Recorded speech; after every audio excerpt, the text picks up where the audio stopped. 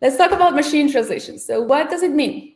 It has been defined as the process when computer software translates the text from the source language into the target language without human intervention. So of course, it's a computer translating human language, basically, from one language into another, just to start with the definitions. So we have different commercial engines as for machine translation. We have Google Translate, we have Microsoft Translator, we have Amazon Translate, DeepL, and Yandex. Now I want to ask you, what is the difference between these main engines? Are they all using neural systems? Are they still using statistical systems? Can you give us just an overview of these engines? Yeah, you listed the main, I would say, and it's funny because I use them all, basically. So I guess at the moment they all have their neural system. I knew that Google and also Microsoft, they still kept the statistical system as well, along with the neural one. So, but basically, they all use the neural system at the moment. And I can say for Italian, for instance, they all work really great. So that's amazing. And it's also interesting to see that there are also outsiders of the industry, such as Amazon, that have developed such engines, and they work really great. I believe Amazon is one of our best choices when we are looking for a commercial engine. Now, I had another question, so related to Google, for example. So I talk a lot with clients, and they often tell me, are you using Google Translate?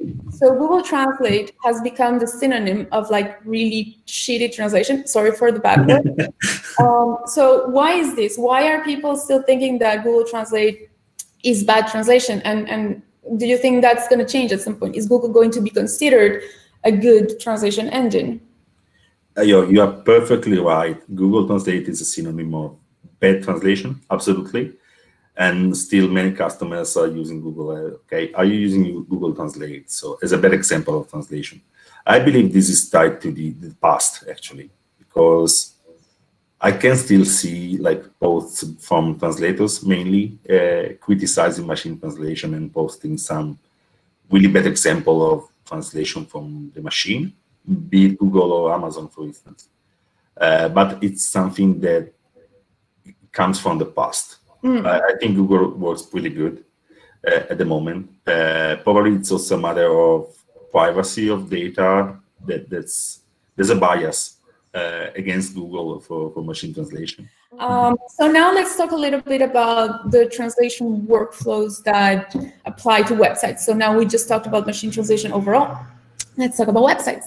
So we have different processes for website translations when you are talking about machine translation or not. So we have machine translation only, so raw machine translation. We have machine translation post-editing. We have translation, and then there's also transcreation. What I would like to know, Diego, is for the people who are not familiar with these processes, and we're going to be talking a lot about machine translation post-editing. Can you tell us a little bit more about what that means compared to a basic translation editing, proofreading sort of method? So what is machine translation post-editing? Yeah, of course. Well, the easiest answer would be it's post-editing the raw output of machine translation.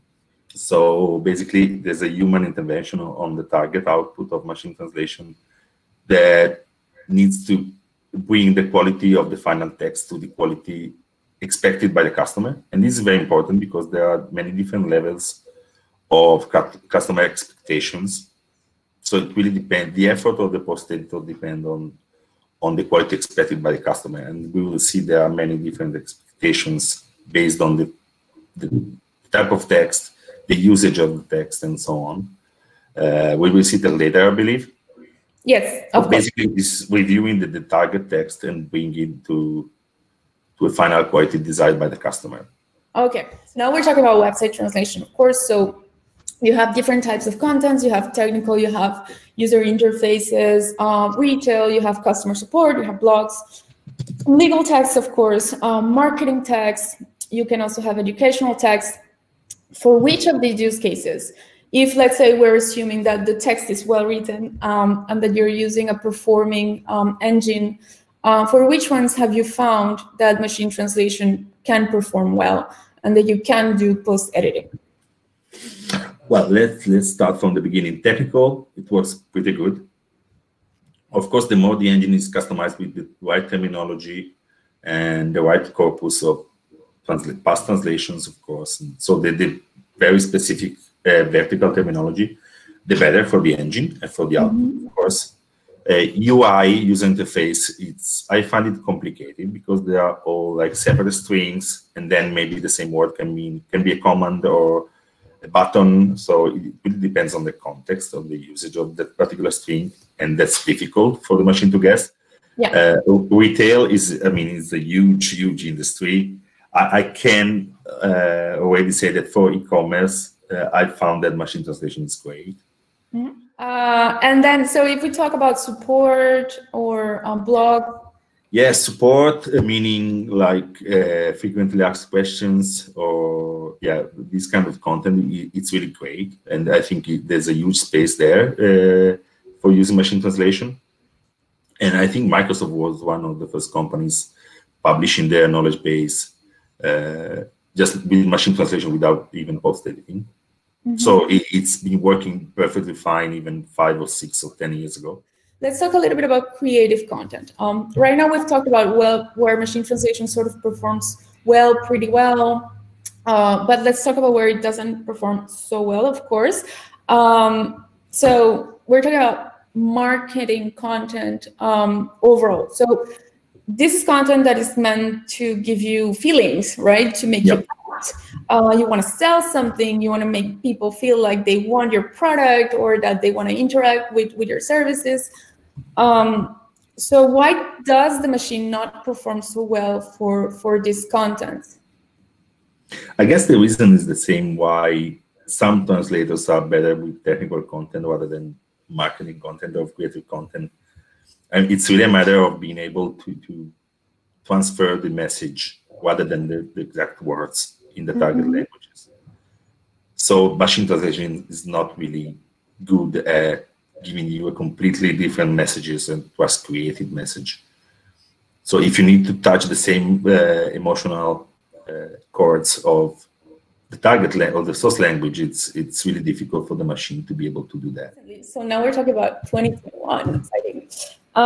Recently I ran into the chart that Memsers published saying that machine translation post-editing compared to translation, editing, proofreading, or human translation has become the standard for their tool. But what is your own experience with clients adopting machine translation or asking you to do machine translation post-editing, like in percentage? How much requests do you have of that? And how much do you know that is happening in the, for example, Italian language industry or worldwide language industry?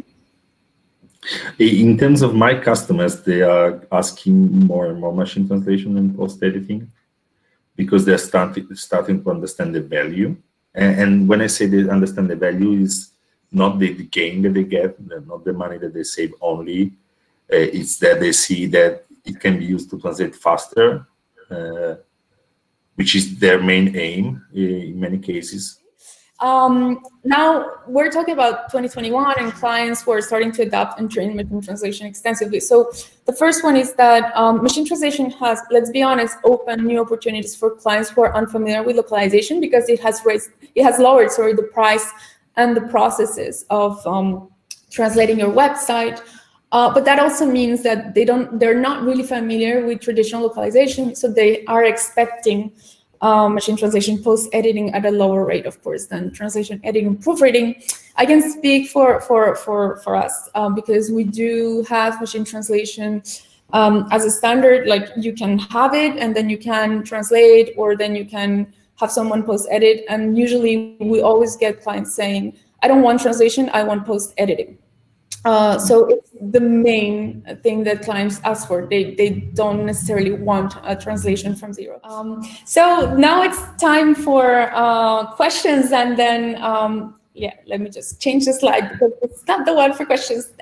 That's the one. So I can start with the upvoted one. Estelle Bailly is asking, for retail as a customer, wouldn't you be reluctant to type your credit card details on a page that is not 100% perfectly translated in your language? Oh, that's the one I saw before, and it's very interesting. And the answer is not easy. I wouldn't trust a website where the payment process is badly localized or the basic UI is badly localized, and I wouldn't ever buy from them.